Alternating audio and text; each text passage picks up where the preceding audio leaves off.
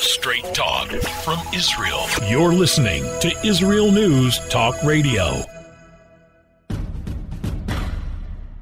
You're listening to The Jay Shapiro Show.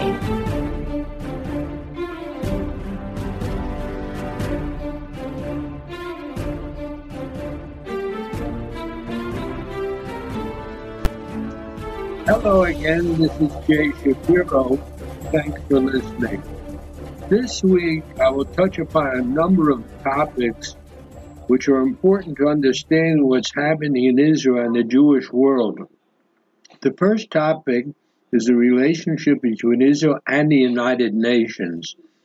The UN was founded to promote world peace, but has consistently failed in that mission. 2 weeks ago, the UN approved 5 pro-Palestinian and anti-Israel resolutions. This is part of a package of close to 20 anti-Israel resolutions that the UN General Assembly passes every year.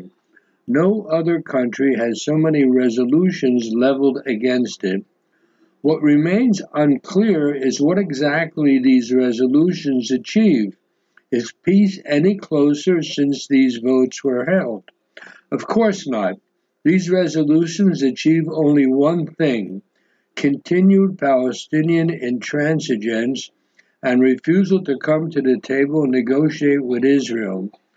This is in addition to the really nasty resolution passed against Israel in the waning days of the Obama administration, which the United States did not veto, it abstained. This is important for the incoming Democratic administration to understand. If it returns to the Obama position of condemning and blaming Israel, it will return to hindering any hope for a settlement of the Israel-Palestinian issue. If Trump would have remained in office for another 4 years, the chances are the Palestinians would have eventually returned to the negotiating table and realized that compromise is important. This will not happen under Biden, so we will probably see a repeat of history leading to no progress with the Palestinians. I'll talk about that. I'll also say a few words about anti-Semitism, the measles of humanity, and a few words about recognizing Jewish refugees from Arab countries, which is an important and neglected issue. I'll be back after the break. Thanks again for listening.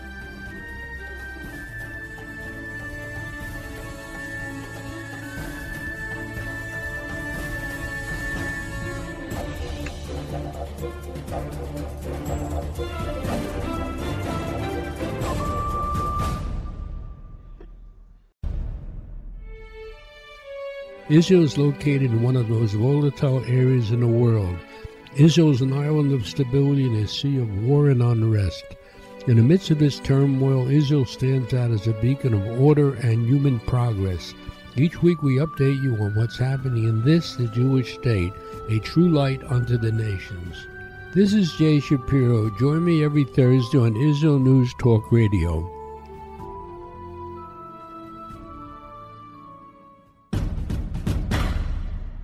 You're listening to The Jay Shapiro Show.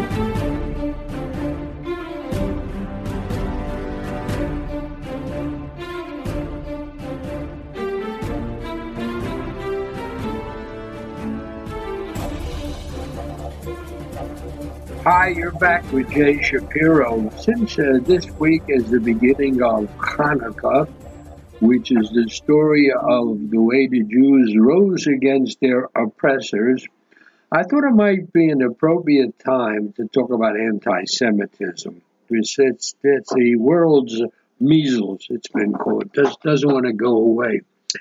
Right now, there's something new, social media. And the social media is the most utilized news source for people under the age of 35, and the college campuses, as well as the social media, are two major battlegrounds in the fight against the hatred of Jews. And anti-Semitism is a fancy word. It really means Jew hatred. A lot of radical hate groups, including both the far right and the far left, and also Muslim extremists are using these platforms to promote anti-Semitism to the young. And since the young are the most impressionable, have the least background to understand what they're being told, this is very dangerous for the Jews. Although these hate groups, right and left, have very different worldviews and agenda, they all share one thing, which is a hatred of Jews. The radical left and the Muslim extremists have formed a dangerous alliance to spread their anti-Semitism. They cloak Jew hatred under the guise of social justice by attempting to delegitimize the right of the Jewish people to have their own state. In other words, in their eyes, the state of Israel is not legitimate.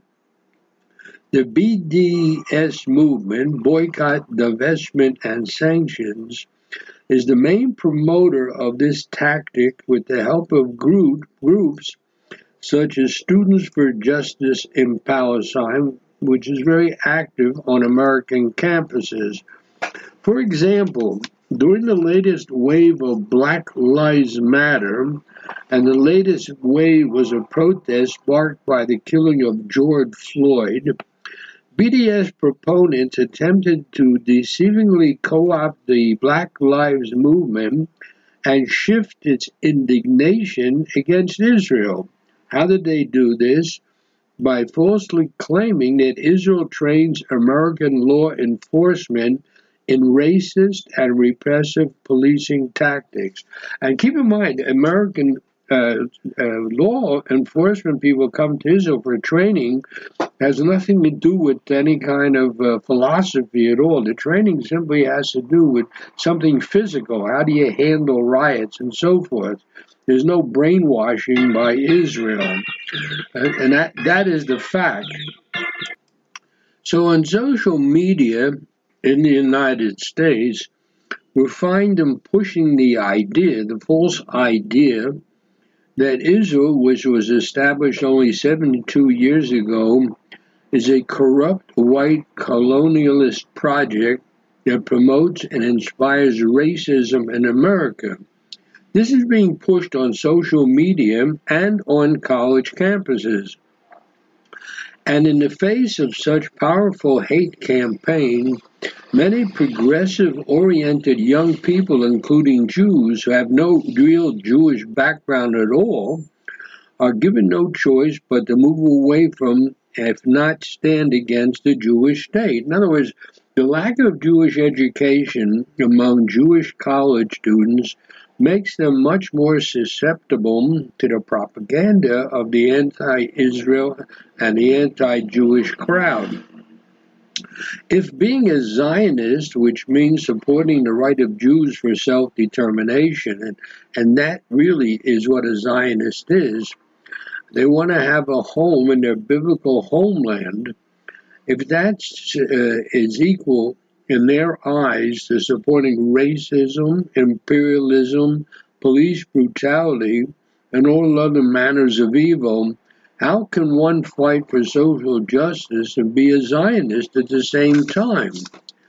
Accordingly, Jewish students are branded as either a good Jew, one who opposes Israel, or a bad Jew, a Zionist who supports the Jewish state. And if you support the Jewish state, in their eyes, it means you automatically oppose social justice. This twisted reasoning allows detractors to freely attack those who are branded as bad Jew and call it a legitimate criticism of Israel rather than what it really is, anti-Semitism. Now, this has real-world consequences for Jewish college students who are being hounded simply for having an affinity for the Jewish homeland. There are many, many cases like this. There are cases where people, a woman at the CUNY Law School had to drop out of school, and there was a case where a woman at the University of Southern California had to give up the presidency of a student group because of this hounding. realizing the danger posed by the BDS movement, the American government recently declared its commitment to counter the global BDS campaign by identifying organizations engaged in anti-Semitic BDS activities. And at the same time, various nonprofit organizations have filed legal complaints about anti-Semitism at American universities with the U.S. Department of Education. Now, although these efforts to combat anti-Semitism are commendable, they are simply not enough. Anti-Semitism online is skyrocketing, and social media platforms are allowing this hatred to spread. This whole idea, social media and online, is a whole new ball game in which the anti-Semites are taking advantage of it to spread their malicious message. A coalition of 145 nonprofit organizations called on Facebook to adopt the International Holocaust Remembrance Alliance working definition of anti-Semitism. It's the HRAW, it's called. It's known that way. It's the International Holocaust Remembrance Alliance.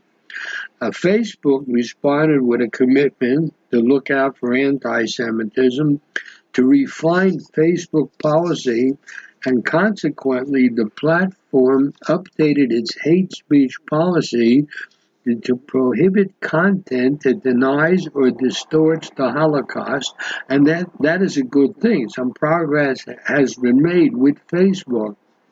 There's also groups working to make sure that every college and university adopts the IHRA, and again, the IHRA is International Holocaust Remembrance Alliance.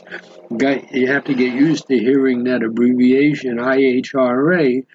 They're trying to get universities to adopt the definition, particularly those that accept federal funding, because federal funding is a tool, because if they violate the rules set by the federal government vis-a-vis this IHRA, they're going to lose their funding. The tax dollars, American tax dollars, must not contribute to permissive environments or anti-Semitism that stifle and harm Jewish students and keep them from expressing their basic Jewish identity. So you have two sides of the coin here. You have Jewish students who really don't know much about their Jewish identity, facing organized groups, well-funded, who are attacking them for their Jewish identity. So it's very difficult to defend something where you don't really know much about it. Now, historically, Jews were hated for their religion, but in the 19th century, they were hated not for religion, but rather for race. That's the interesting background of the word anti-Semite. Because in the word Semite, you're defining a race or an area from which the people came or originated. Doesn't define religion. So now, first they were hated for being Jewish, the religion. In the 19th century, as I said, they were hated for their race. And now Jews are being hated for having their own homeland here in Israel. Anti-Zionism is a contemporary form of anti-Semitism. It is as simple as that. So we must fight this hate influence, especially on younger generations. In order to do this is necessary not only for its own sake to try to get the truth out, but we have to help secure the future of the Jewish people in the United States, in Israel, and also around the world. Anti-Semitism is a bad thing, and we have to fight it. There's no two ways about it. And now that we have the organizations like Black Lives Matter adopting anti-Semitism. It's interesting. You have to ask yourself, what does anti-Semitism have to do with Black lives? But the anti-Semitism is very interesting. It can creep into everything.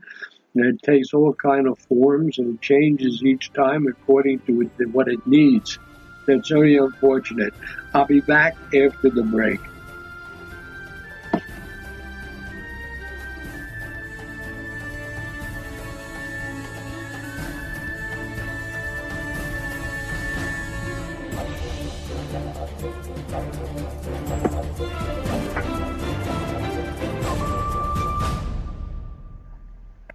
The Tamar Yona Show. Tamar? She's sassy. She's smart. She's funny. But she's also a real Jewish mother. Hi, everybody. I'm Tamar Yona. And yes, I can be all of those things, but at Israel News Talk Radio, I'm here to bring you the news stories and guests that you may not hear anywhere else. Join me live on air Sundays, Mondays, and Tuesdays for the most unique and bold talk radio in Israel. The Tamar Yona Show. Psalm 23, the Lord is my shepherd, I shall not want. Did you know this psalm and many others were composed by a Jewish shepherd and musician who later became a king? Would you like to know some of the inner meanings of psalms to help you connect with God and strengthen your soul? An exciting and easy-to-read book is now available which will help you do just that. Software for the Soul, Psalms for Everyone, available on Kindle, Audible, and Amazon.com. Software for the Soul. You're listening to The Jay Shapiro Show.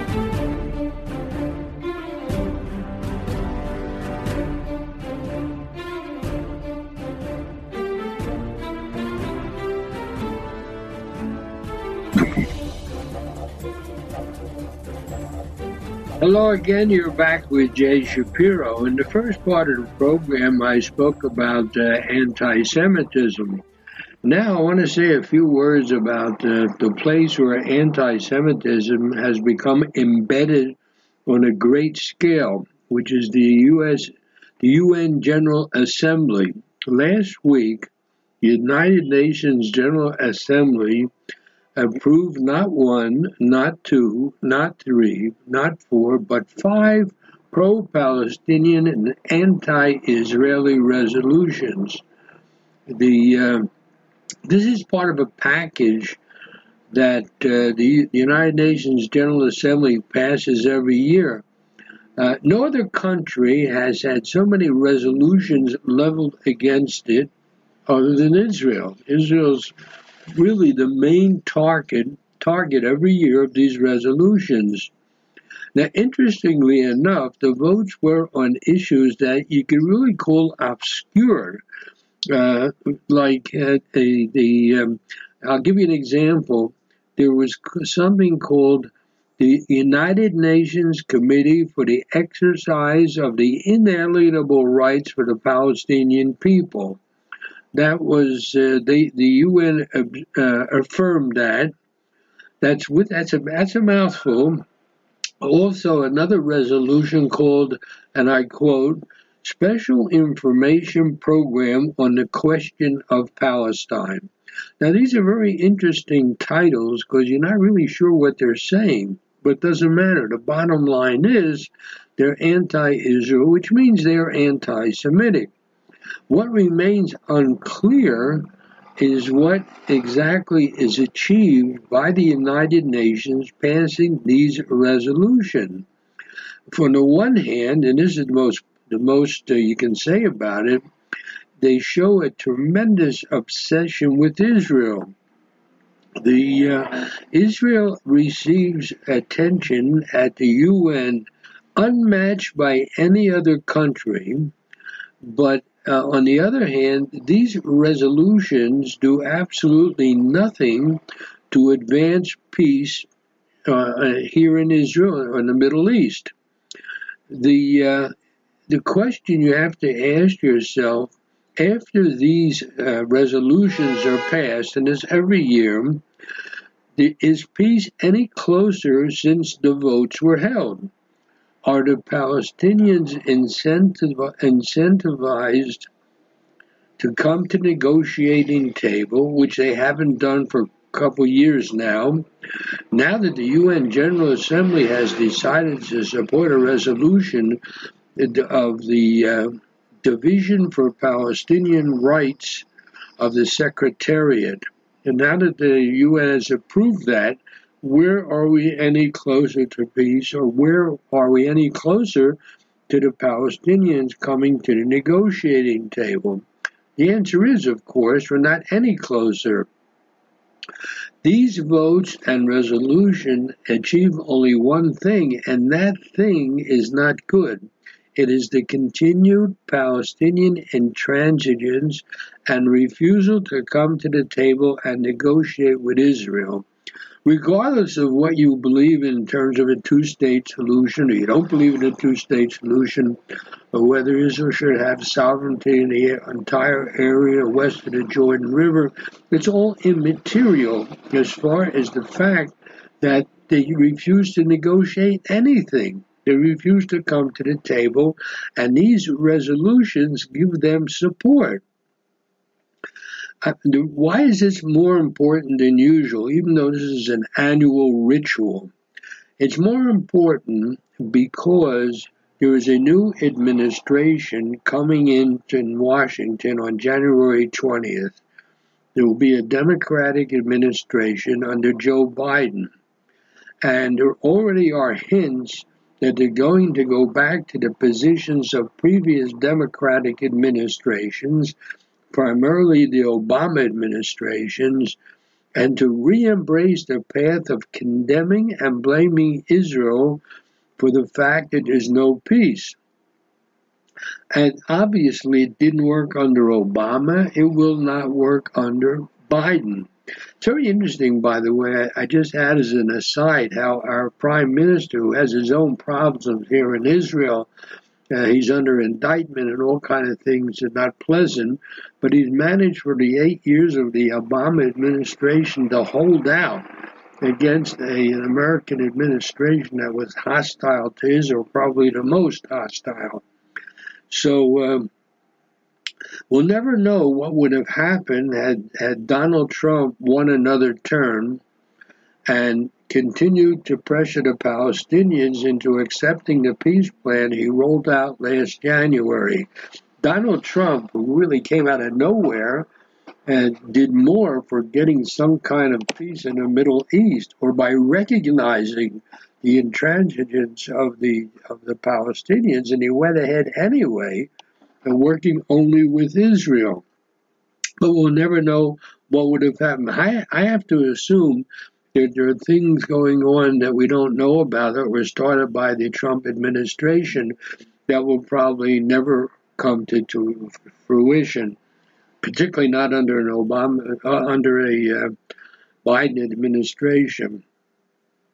After 8 years of getting their way in Washington under Obama, the Palestinians suddenly didn't get anything they wanted under Trump, and they remained at odds with him and with his administration. It's likely that Palestinians would not have been able to hold out for another 4 years and would have eventually returned to the negotiating table with Israel, although this time they would have returned with an understanding that compromises would be necessary. So in that sense, since they are not willing to compromise, there was no point in them coming back to the table. The so-called experts tell us that had Trump stayed in office, the Palestinians would have to come back to the table and compromise. My own feeling is, and I'm not an expert, is that under the present Palestinian leadership, they will not compromise. It has to be an altogether new and younger leadership that understands that they've been going down the wrong track all these years. Now, the question now is, what will the Biden administration do? It even finds time to restart the Palestinian-Israeli peace process. What happened at the UN last week, passing this resolution, should serve as a reminder of what is not needed. Israelis and Palestinians don't need plans. They don't need resolutions. and they don't need proposals that look good on paper, and they also don't need academic conferences that have nothing to do with reality, but they make a lot of money for the so-called experts who speak at these conferences and write books. I have a few right here on my desk written by so-called experts, and it's laughable. They use the Palestinian-Israeli conflict to make money, not to resolve anything. So the countries that voted in favor of the 5 anti-Israel resolutions at the United Nations showed that they are just as detached from reality and from what's happening here in Israel, the Gaza Strip, and so forth. Moreover, anti-Israel resolutions in meetings of the Security Council are not going to bring the sides together. It hasn't worked since 1948. It will not work. What can work? That's the question. I think what will work is an understanding by the Palestinians that they will not simply get what they want, and they'll need to compromise to achieve independence, statehood, and peace, if that's what they want. Right now, the only thing they have on their agenda is destroying Israel, and that is not, thank God, not working. So they need, first of all, they need new leadership. A new leadership that's not brainwashed, which is hard to find, since anybody who grew up under the Palestinians since the Oslo Agreement has been educated from kindergarten or pre-kindergarten up that Israel has no right to exist. So it would be nice if the new leadership would take over from this old leadership in the Palestinian area. The problem is, what would the new leadership really be like, considering the education they've been getting? So that's a tough situation. Biden will need to make it clear the United States is not going back to the days of Obama. However, Biden might not be capable of doing that. And Obama refused to veto an anti-Israel resolution in his last few days in office. Check out on the internet, look out UN Resolution 2334 that passed at the end of the Obama presidency, and it was really anti-Israel. And if you look at the wording carefully, in a sense, it's also anti-Semitic. And it passed under Obama, whose vice president was Joe Biden. So it's hard to know what Joe Biden will do. I think the best we can hope for is for him to be so busy caught up in domestic problems that he won't think anything about what's happening here in the Middle East. He should have other things on his mind that'll keep him busy. So I think that's the best thing to hope. The best thing to hope for, I guess, put it differently, is not that he should help resolve the problem in the Middle East. The best thing is that he should ignore the problem here in the Middle East, take care of his domestic problems. I'll be back after the break.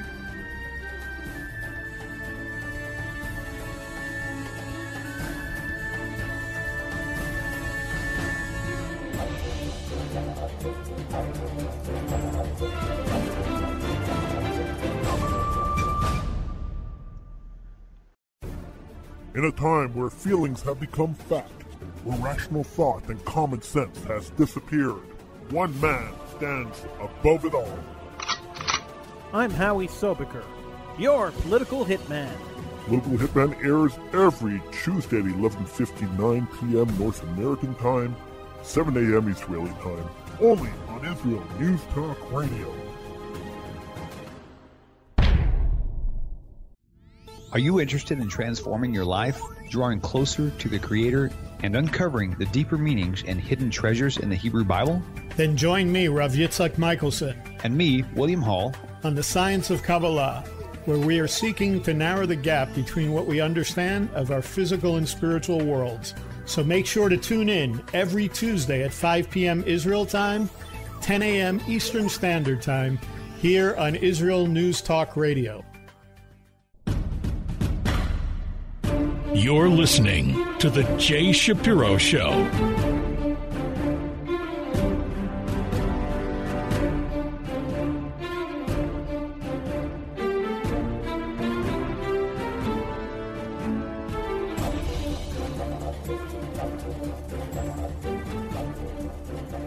Hi, you're back with Jay Shapiro. In this portion of the program, I want to touch on a number of items that I call under the radar. You don't see headlines about them, but I think they're important or important enough for the listeners to know about. First one has to do with the United States representation here in Israel. For many years, from the founding of the State of Israel until the Trump administration, the American embassy was located in Tel Aviv. Tel Aviv is not the capital of Israel. The capital of Israel is Jerusalem. But Israel is one of the few, if not the only country, having checked, where the American embassy was not in the capital. They had an embassy in Tel Aviv and a consulate in East Jerusalem. So if you lived in Jerusalem, you wanted to do something of a consular nature, you had to pick yourself up and go to East Jerusalem, which is the Arab part of the city. There is another American office in the western part of the city, but I think that's like a household for spies. Nobody knows exactly what goes on there. At any rate, Trump changed all this. He moved the American embassy to Jerusalem. He closed the consulate in East Jerusalem, in the Arab area. So anybody who wanted to do anything with the American government had to come to the embassy in West Jerusalem, which is about a mile away from where I live, by the way. Big, beautiful building. Now, the United States is planning something new. The United States is planning to make an outreach building in East Jerusalem in order to improve relations with Palestinians and Arabs. First of all, there was a rumor, or media reports, that the U.S. was planning to open a consulate in East Jerusalem, but according to the embassy's Palestinian Affairs Unit, they're not going to reopen a consulate. According to the statement of the representative of the Americans, there is one American diplomatic mission in Israel, the U.S. Embassy. It is based in Jerusalem, Israel's capital. That is exactly what a senior embassy official said. Then he went on to say, our plans to open an outreach building in East Jerusalem has been in the works for years, and it is designed solely to improve our contacts among our Jerusalem neighbors. It is not a separate consulate, nor does it have the facilities of a consulate, and we have no plans to make a consulate in East Jerusalem. A consulate, of course, helps provide visas and things of that nature. So according to the spokesman for the Americans, it's an outreach building. I'm not quite sure what an outreach building is supposed to do, but we'll see as it develops. Back in 2019, the Americans merged the consulate in Jerusalem with the embassy in Jerusalem. Therefore, as I said before, it created one center to serve all the residents of the city. And that serves the Arabs, the Jews, anybody else. The merging the two was aimed at ensuring that the United States speaks with one voice to both Israelis and Palestinians. Because up until then, they were sort of offering mixed messages to the Arabs and to the Jews, and now they have one embassy, and they're not planning to change that. They're not planning to make a consulate in East Jerusalem. They're planning to do outreach, and I don't know exactly what that means, but we'll know once they open it and we see what they do. So it's good that they specifically say they're not opening a consulate. Now I want to touch another subject which is under the radar, and we're very aware of it here in Israel for many years, but it's time that it really come to the surface. There are something like 850,000 Jewish refugees expelled from Arab countries and also from Iran, when Israel was created back in 1948. For international bodies like the United Nations, these people are forgotten refugees. There's no argument over the facts. After the State of Israel was created in November 1948, the partition plan, Arab countries waged war not only on Israel, the Jewish state, but also against the peaceful and thriving Jewish communities that lived among them. Entire communities from Morocco to Iraq, from Egypt to Syria, Lebanon, Iran, and elsewhere were effectively wiped out. Thousands of years of Jewish heritage, history, and culture were erased. In places like Iraq, the Jewish community goes back to the time of the Second Temple, and they were all thrown out within a few days.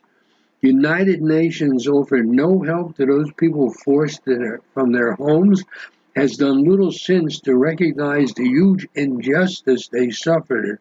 There was no international condemnation of the fact that these Jews were attacked, sometimes murdered, their property looted, and their assets stolen, often by their own neighbors and with the backing of the authorities. Since these treacherous expulsion, the same time that the Palestinians became refugees, the UN has worked only to assist the so-called Palestinian refugees. Billions of dollars have been handed over to the UN RWA, which, while caring for the welfare of families, simultaneously encourages terrorism and incitement through its school programs, and in the process perpetuates a false narrative of the Palestinians' right of return. So there is a moral obligation to right the wrong that was done to these Jews from Arab lands. And Gilad Erdan, Israel's ambassador to the UN, has taken it upon himself to bring this up. He says that he will lead a diplomatic campaign to pass a resolution in the UN General Assembly to recognize the plight of 850,000 Jews and to see that justice is provided for those Jewish communities that have been scorned by the world for more than 70 years. It's interesting because the Palestinians, even those who left their homes because of the war in 1948, some of them left their homes for to move only a few miles or even less than a few miles, while these Jews, almost 1 million Jews, were kicked out of countries where they had lived for several thousand years.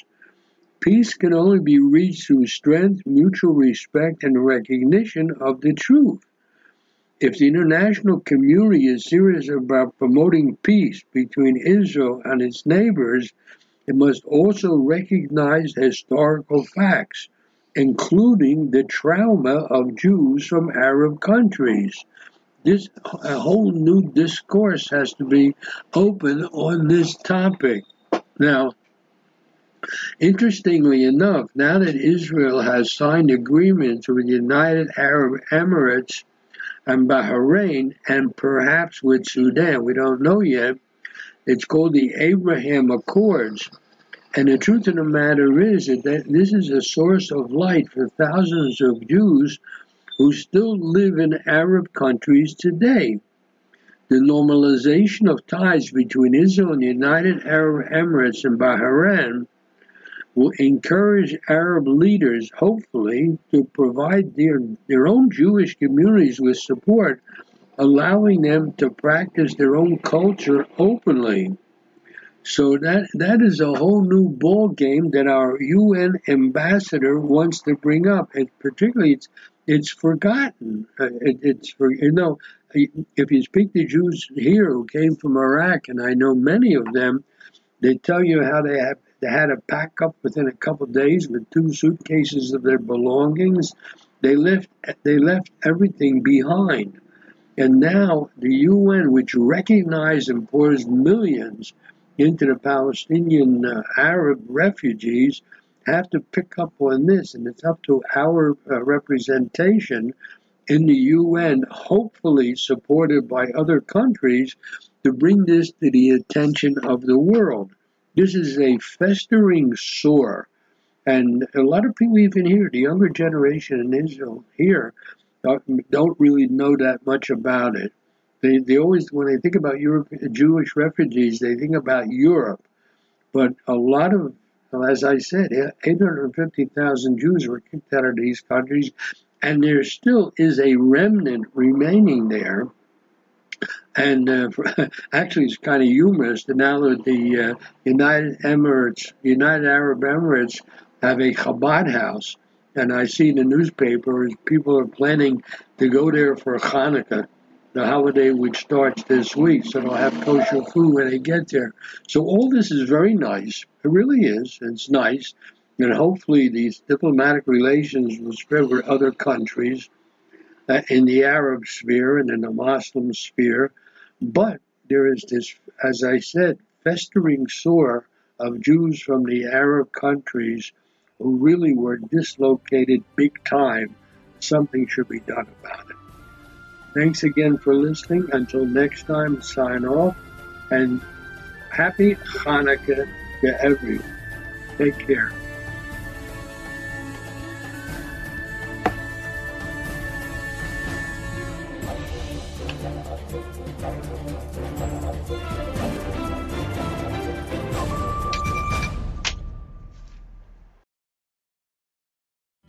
Where can you get the inside news on Israel? At Israel News Talk Radio, we're dedicated to sharing Israel's inside story with the world by providing our listeners with news on Israeli politics, current affairs, and Israeli Jewish culture. The Israel News Talk Radio homepage also provides you, the listener, with useful information at your fingertips, with scrolling news headlines, weather, currency exchange, Shabbat candlelighting times, and so much more. Our radio programming is always accessible and on demand. We operate absolutely free of charge for everyone, everywhere. If you love what we do, partner with us now by becoming an Israel News Talk Radio supporter. With your support, you'll be inscribed on our Israel News Talk Radio Wall of Fame. There's nothing like us in the world. Be part of something great. Israel News Talk Radio. Straight talk from Israel. Howdy, this is Rita from League City, Texas, now living in Israel. And though my heart may have belonged to Texas, it now belongs to Israel and all the fantastic show hosts at Israel News Talk Radio. Hi, this is Michael Solomon from Kiryat Arba, Israel. And why do I love listening to Israel News Talk Radio? Because I love listening to the interesting interviews they do and their news reporting that most other media sources don't cover. Hey, this is Nicoleko from Malmö, Sweden. It gets pretty cold here in Sweden, so I love cuddling up with a warm cup of tea while I listen to Israel News Talk Radio. Hey everybody, this is Frank Morris from Tennessee. Me and my dog Buster really love listening to Israel News Talk Radio. You're listening to Israel News Talk Radio.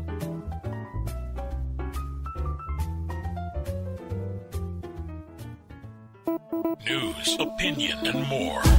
You're listening to Israel News Talk Radio.